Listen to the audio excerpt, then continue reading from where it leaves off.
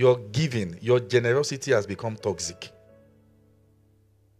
And you don't know that you are helping people become irresponsible. So let me give you another illustration.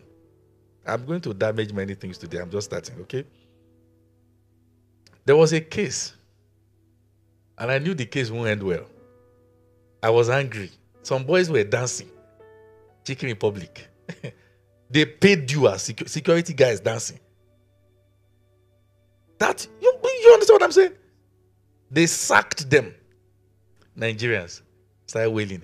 Hey, because those boys, this, I will sponsor you, this, I will give you a job. How do we reward irresponsibility?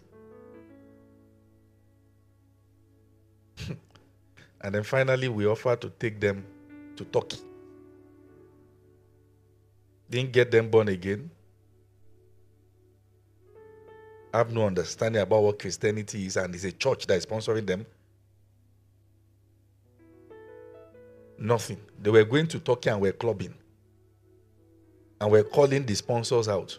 What did you expect? They were not doing the right things before you gave to them. So listen to this. What I want to show you actually is that sometimes we are giving, not because we are generous, we are giving for our ego.